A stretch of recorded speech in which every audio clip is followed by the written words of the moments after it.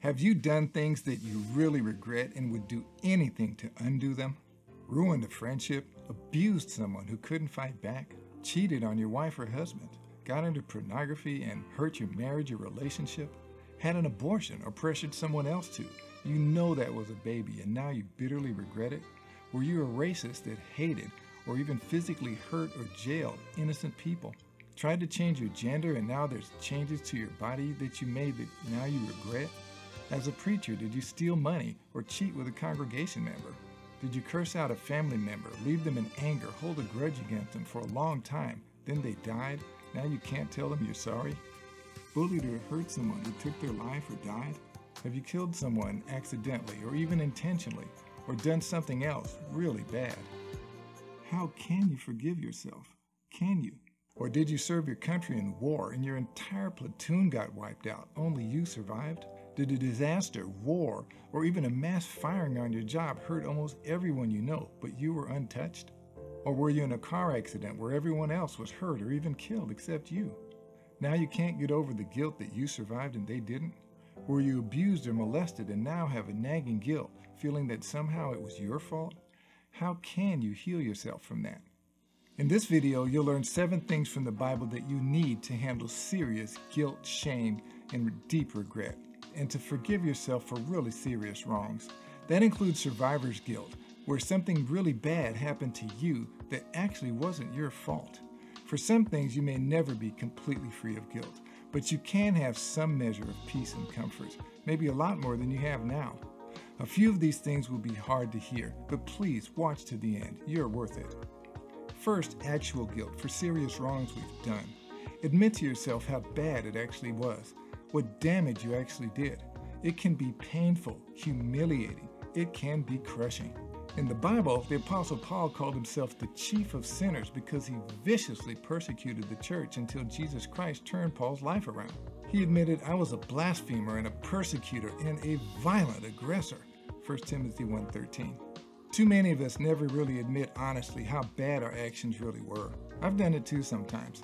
We'll say things like, "I made a mistake," or even get defensive thinking, "Why don't they forgive me? I said I was sorry," or "Don't judge me," or even, "It wasn't all my fault, they deserve some of the blame," or when none of those work, "I'm only human." Of course you are, but that doesn't change what we did or the damage it caused. And if you're thinking like that, think about this as well. What did the wrong that you did feel like to the person that you wronged? Don't think about yourself, think about them. In the Bible, God doesn't think mostly about the wrongdoer.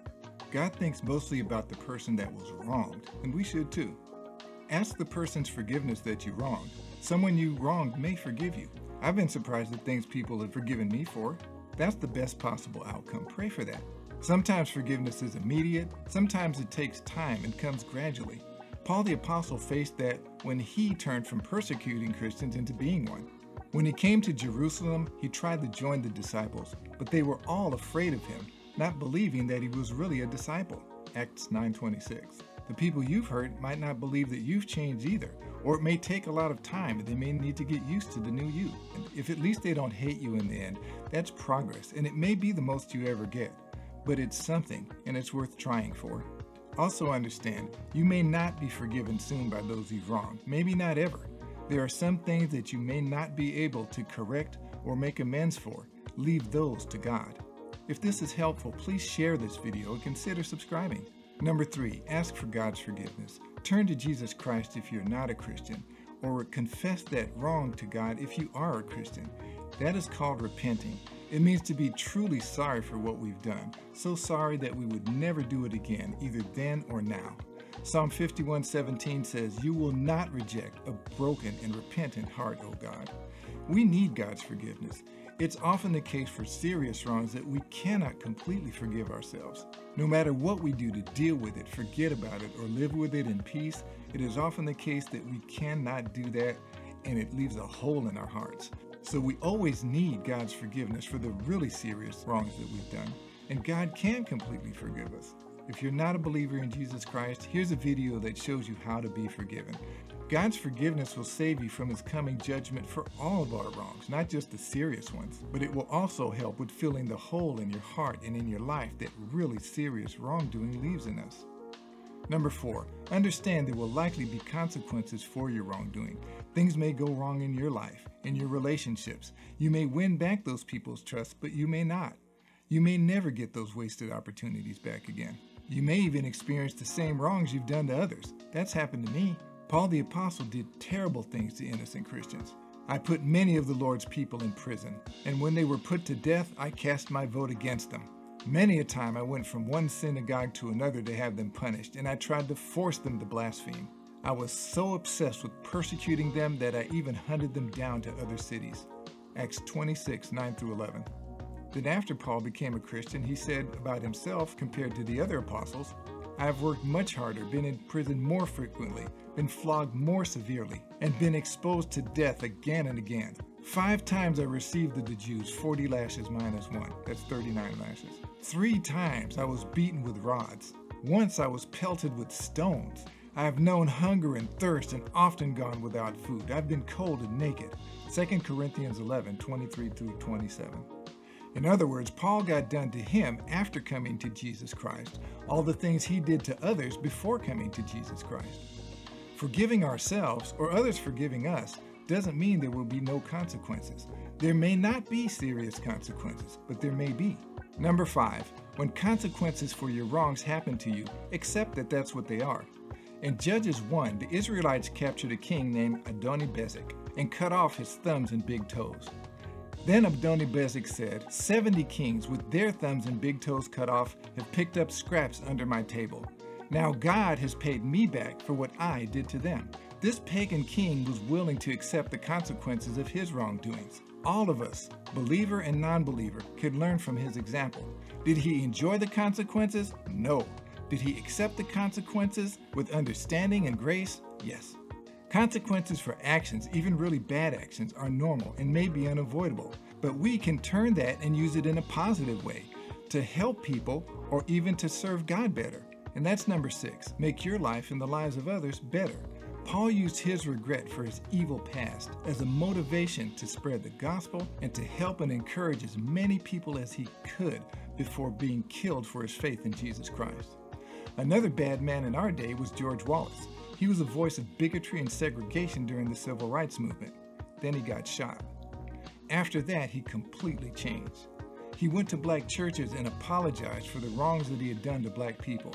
He appointed many black judges, officials, and administrators in his administration. He worked the rest of his life to reverse the wrong that he had done to the black community. Whatever your wrongs, apologize to God and to the people you've wronged, and live a better life starting now that's the opposite of the wrongs you've done. I'm doing that myself, trying to live a better life and to treat people better to make up for the wrongs I've done to people in the past. Again, if this is helpful, please like and share this video. Someone you know might need it now. Number 7, survivor's guilt. It's not your fault. If you were driving carefully and got hit by a drunk driver, that's not your fault. If you were molested as a child by an older relative, there is nothing you could have done about it. You didn't do anything to cause that. In fact, Jesus said this about people who do terrible things to children. Luke 17:2, it would be better if a millstone were hung around his or her neck and they were cast into the sea, because God will severely judge those people. Same thing with being raped, including date raped. It's not your fault, it's the rapist's fault. If your parents got divorced when you were young, it's not because of you. The Bible says children are a blessing and a gift from the Lord. Psalm 127 verse 3. That included you. You are a blessing from God and a gift from God to your parents, not a cause for divorce. Married couples divorce for many reasons. Those reasons are inside themselves and between them. It's not because of young children. If you served your country in war and got ambushed and your entire unit got wiped out and only you survived, that's not your fault. It could have been you too. There are some things, terrible things, that are just beyond our control. Again, I saw that under the sun, the race is not given to the swift, nor the battle to the strong, but time and chance happen to them all. Ecclesiastes 9:11. That doesn't mean that you shouldn't be careful or avoid dangerous situations. You should. We all should. What it means is that no matter what we do or don't do, sometimes things come up that we just cannot control, that we cannot change or stop from happening. And the bad things from those things are not our fault. But Jesus Christ can help us to survive, to recover, and even thrive after terrible things have happened to us. Turn to Him. Trust Him. There are links to articles about survivor's guilt in the description below. If this video is helpful to you, please leave a comment, like it, and share it with others. And please subscribe, ring the bell so you'll know when every video comes out. May God help you heal your pain from serious wrongdoing, whether you've done it or whether you've survived it from others. Please watch these other videos to help you in your walk with the Lord and your walk in life. I'm Robert Ash. This is the Thinker's Bible. Thank you for joining me, and see you next time.